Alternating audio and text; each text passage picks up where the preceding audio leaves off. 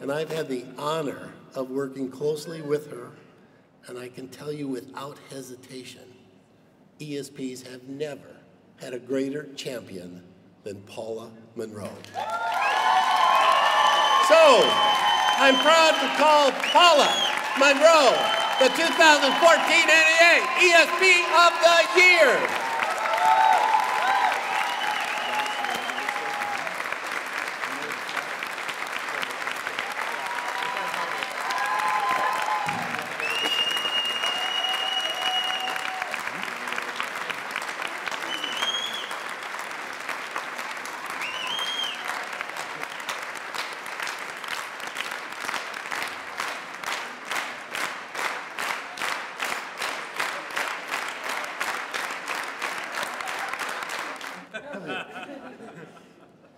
Oh my God, is this fun or what?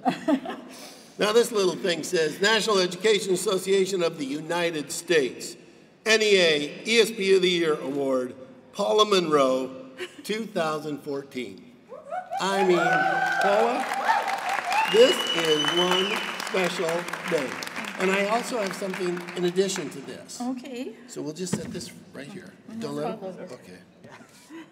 And I actually have a check here. Yeah. Made out to Paula Monroe and Dennis Van Roekel. No, it's just to Paula Monroe for $10,000 as NEA ESP of the Year. Congratulations.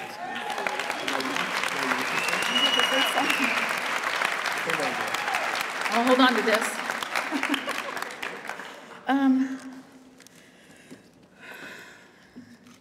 So, first of all, I think I need to say thank you to the subcommittee, to NEA and to NEA member benefits. But the people I really want to acknowledge tonight are the colleagues that crossed the stage with me. And I would ask that you please stand again and be recognized as your state ESPs of the year.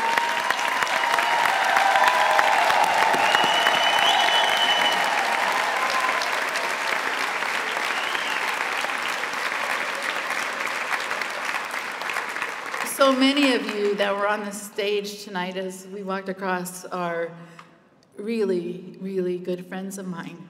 And I would have been thrilled, honestly, had any of you been selected. I know I know who you are. I know what it took for you to be recognized by your state. And I know how much you give every day. And so I was honored to be among you. And you just need to know that I am overwhelmed. I kept telling people I have no expectations. I'm fine, I have no expectations. But it has been a very amazing journey.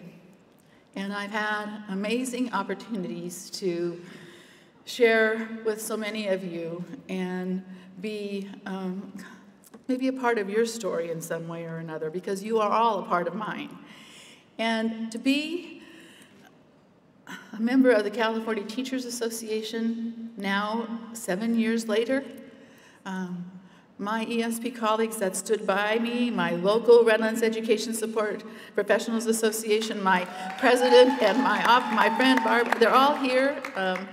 And I want to thank you all for your support all those years. I want to thank those members that were part of the Cal ESP, Janet, Judy, Michael, the people that really worked to make the inclusion vote happen from the ESP side. That was a big thing to me, to have that opportunity to be a part of that cause. And now we have amazing ESP leaders in California. We have several, a couple from my local, Ventura's here, amazing local, that have gone through the Leaders for Tomorrow program, are going to carry the torch. And I want to give a shout out to my NEA Board of Directors family from California that have always been there to support me, the CTA Board of Directors family that have always been there to support me. And they did it even if they didn't know they were doing it, because I made them talk to me. One-on-ones, right? I mean, I really don't even, I don't even know what to say. It is probably the greatest honor of my life, other than being elected to the Executive Committee, where I could actually sit and have a meaningful debate with some of my very special colleagues up here.